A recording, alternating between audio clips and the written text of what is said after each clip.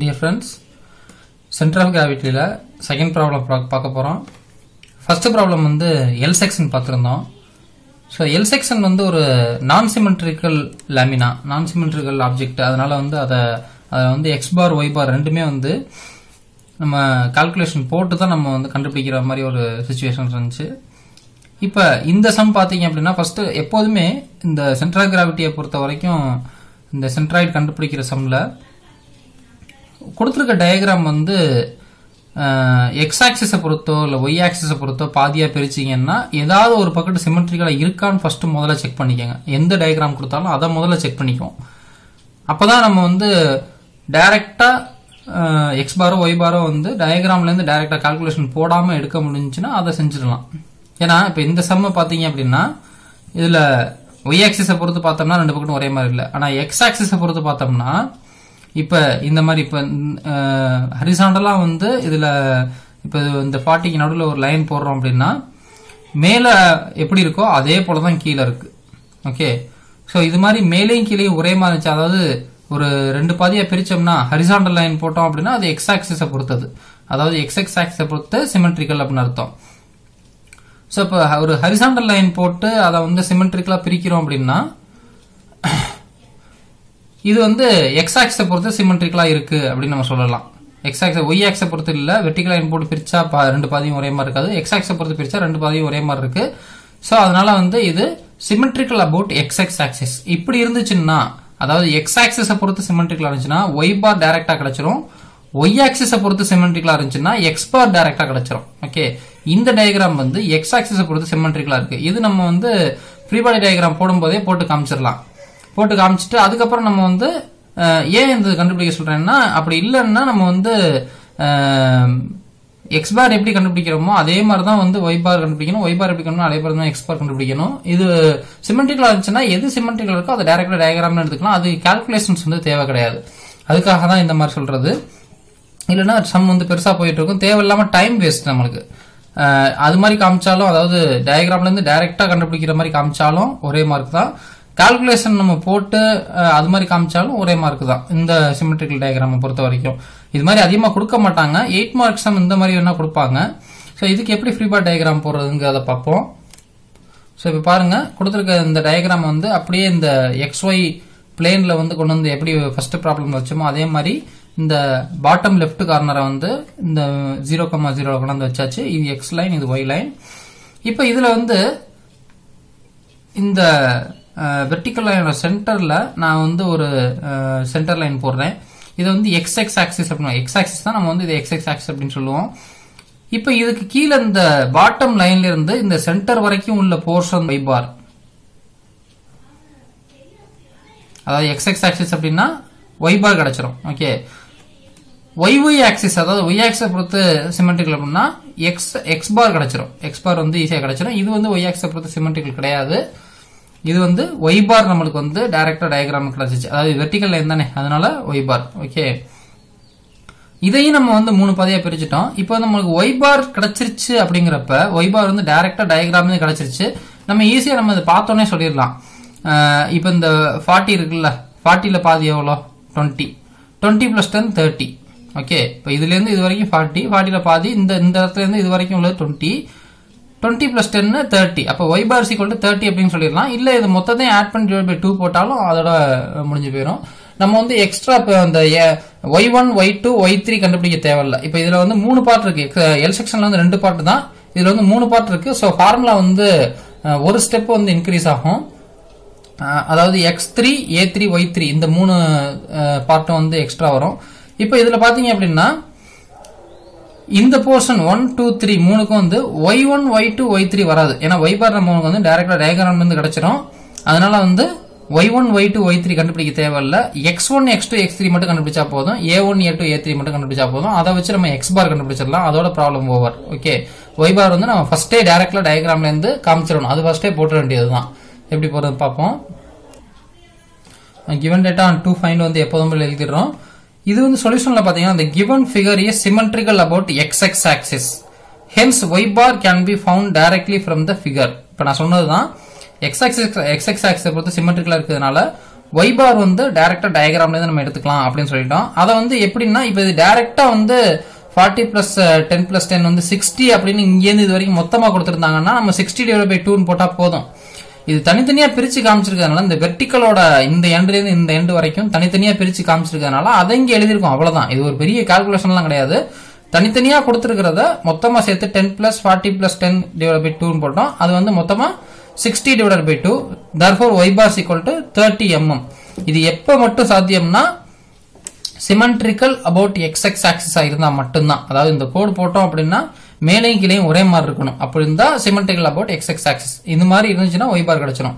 Suppose y axis பொறுத்து சிமெட்ரிக்கலா இருந்துச்சுன்னா இந்த எக்ஸ்ட்ரீம் 0ல இருந்து அந்த லைன் வரைக்கும் உள்ள பாதி அதுதான் வந்து x bar. ஓகே, அது வந்து y ஆக்சிஸ் பொறுத்து சிமெட்ரிக்கலா இருந்தா x bar கிடைக்கும், x ஆக்சிஸ் பொறுத்து சிமெட்ரிக்கலா இருந்தா y bar கிடைக்கும். சோ இப்போ நமக்கு வந்து y bar கிடைச்சிருச்சு. சோ இந்த y bar வந்து நம்ம பாக்ஸ் போட்டு காமிச்சிட வேண்டியதான். இது ஒரு ஆன்சர். ஓகே, இது காமிக்காம இருக்கக்கூடாது. இது மாதிரி வந்து நம்ம எழுதி காமிக்கணும். அப்பதான் வந்து மார்க் கொடுப்பாங்க. ஓகே, சோ இப்போ அடுத்து எக்ஸ் பார் எப்படி கண்டுபிடிக்கணும் பார்ப்போம். அது எப்போதும் போலதான். நம்ம எப்போதும் டயக்ராம்ல எப்படி போடுவோமோ அதே மாதிரி தான் ஃபர்ஸ்ட் போர்ஷன் 1 2 3 எடுத்து போட போறோம். சோ இது ரொம்ப ஈஸியான ப்ராப்ளம். இதுக்கு நம்ம தனித்தனியா எடுத்து போடணும் அவசியம் இல்லை. எதையும் ஆட் பண்ணவும் தேவை இருக்காது. எக்ஸோட லைன் எல்லாமே 0ல இருந்து ஆரம்பிக்குது. அதனால நம்ம வந்து ஈஸியா போட்டுடலாம். எப்படி போடுறதுன்னு பார்ப்போம். இப்ப போர்ஷன் 1 பாருங்க. போர்ஷன் 1 வந்து எடுத்துக்கிட்டீங்க அப்படின்னா இது மட்டும்தான். சோ போர்ஷன் 1ஓட லென்த், அதாவது இங்க 30 mm தான், இதுவும் 30 mm தான். ஓகே, அதாவது இந்த போர்ஷன் 1ம் போர்ஷன் 3யும் வந்து சேம் தான். ஓகே, சோ போர்ஷன் 1ஓட லென்த் பாத்தீங்க அப்படின்னா 30 mm. இதுல mm தான் யூனிட் இருக்கு, அதை மாத்திராம சென்டிமீட்டர் மாத்திரக்கூடாது, அதே மாதிரி போட்டுறணும். சோ போர்ஷன் 1ஓட பிரெத் பாத்தீங்க அப்படின்னா 10 mm இது. ஓகே, சோ இப்போ நம்ம ஏரியா ஈஸியா போட்டுடலாம். A1 is equal to L into B, that is equal to 30 into 10. எவ்வளவு வரும்? 300 mm ஸ்கொயர். ஏரியாங்கிறதுனால ஸ்கொயர் போட்டுக்கிறோம். அடுத்து x1 is equal to நம்ம x பார் போனதுலேயே ரெக்டாங்கிளுக்கான ஃபார்முலா பார்த்துருக்கோம்.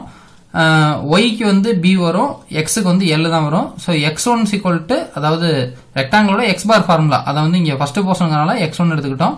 x1 is equal to இதோட l/2. Okay, that is equal to 30/2. இது எவ்வளோ? 15 mm. Okay, இதே போல அடுத்து இந்த செகண்ட் போர்ஷனோட லென்த்னு பார்த்தீங்கன்னா இதுதான், இந்த இடம். ஸோ இதுதான் லென்த். இது எவ்வளோ அப்படின்னா 10 mm நம்ம கொஸ்டின்ல கொடுத்துருக்காங்க. இல்லைன்னா இதுலேயும் நம்ம வந்து போட்டுக்கலாம். இந்த இடம் வந்து பார்த்தீங்க அப்படின்னா 10 mm. ஓகே, ஸோ லென்த்னு பார்த்தீங்க அப்படின்னா செகண்ட் போர்ஷனுக்கு 10 mm லென்த்து. பிரெத்துன்னு பார்த்தீங்கன்னா இங்கேருந்து இது வரைக்கும் அது இங்கேயே கொடுத்துருக்காங்க 40 mm அப்படின்னு அவங்களே கொடுத்துருக்காங்க. பிரெத்துன்னு பார்த்தீங்க அப்படின்னா 40 mm. So A2 is equal to 10 into 40, that is equal to 400 mm square. Okay, so x2 பார்த்தீங்க அப்படின்னா l/2, இதனுடைய l/2,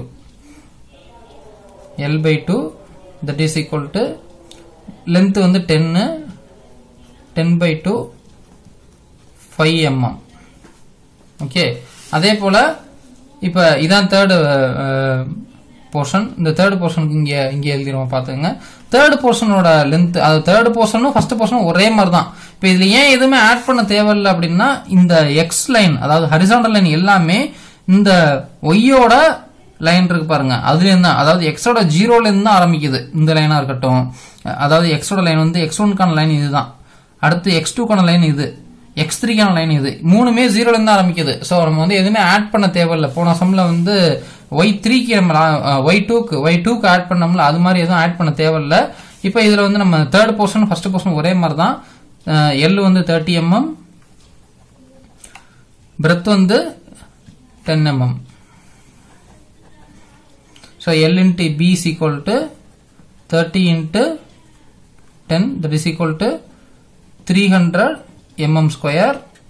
அடுத்து x3 is equal to L/2, that is equal to 30/2, that is equal to 15 mm. அவ்வளவுதான். இப்போ நம்ம முதல்ல போட்ட மாதிரி நம்மளுக்கு வந்து A1 x1 வேல்யூ எது, இந்த வேல்யூஸ் மட்டும் தான் நம்ம வந்து போட போறோம், ஃபார்முலால போட போறோம். ஓகே, இப்போ ஃபார்முலா வந்து போன இதுல போட்டோமே அதே ஃபார்முலா தான். அந்த ஃபார்முலால நம்ம போனதுல போட்டது வந்து எல் செக்ஷன் வந்து ரெண்டு போர்ஷன் மட்டும்தான் a1 x1 plus a2 x2 divided by a1 plus a2 அப்படின்னு வரும். இப்ப இதுல பாருங்க 3 போர்ஷன் வரதுனால a1 x1 plus a2 x2 plus a3 x3 divided by a1 plus a2 plus a3 ஒரு ஃபார்முலா ஒரு போர்ஷன் எக்ஸ்ட்ரா ஆனனால இந்த மாதிரி ஃபார்முலா சேஞ்ச் ஆகும். சோ ஃபார்முலா நேச்சர் மாறாது, அது வந்து நம்ம டயகிராம் தகுந்த மாதிரி கொஞ்சம் கொஞ்சம் மாத்திக்கணும், அவ்வளவுதான். அது ஒரு ப்ராப்ளம் பார்க்கும்போது நம்ம பாத்துக்குவோம். இப்ப எப்படி இதுல சப்ஸ்டிட் பண்றோம் பாருங்க. இப்ப பாருங்க இதுல வந்து இருக்கக்கூடிய a1 x1 a2 x2 a3 x3 value எல்லாத்தையும் இங்க சப்ஸ்டிட் பண்ணியாச்சு. இப்ப மேல உள்ளதை இது மாதிரி நான் எப்படி பிராக்கெட் போட்டிருக்கணும் அதே மாதிரி பிராக்கெட் போட்டு போடுங்க. சோ நம்ம வந்து மேல உள்ளதை மட்டும் அப்படி பிராக்கெட் போட்டு போடணும். பிராக்கெட் போட்டு போட்டீங்க அப்படின்னா 11,000 வரும். அதுக்கப்புறம் டிவைடட் பை கீழே உள்ளதை வந்து 300 plus 400 plus 300 1000 வருது. So 11,000 divided by 1000. So answer வந்து x bar is equal to 11 mm. Okay. So mm போட மறந்துடக்கூடாது, அதான் வந்து யூனிட் கொடுத்துருக்காங்க. இது நம்மளுக்கு வந்து ஒரு ஆன்சர், x bar கண்டுபிடிச்சாச்சு. ஸோ y bar வந்து 30 mm அதில் பார்த்தாச்சு, x bar வந்து 11 mm இந்த போட்ட கால்குலேஷன்ல கண்டுபிடிச்சாச்சு. ஸோ இது வந்து ஒரு ஈஸியான ப்ராப்ளம் தான். இதுக்கு அடுத்து கொஞ்சம் காம்ப்ளிகேஷனான ப்ராப்ளம் பார்ப்போம். ஓகே, கோத்ரூ பண்ணி பாருங்க. தேங்க்யூ.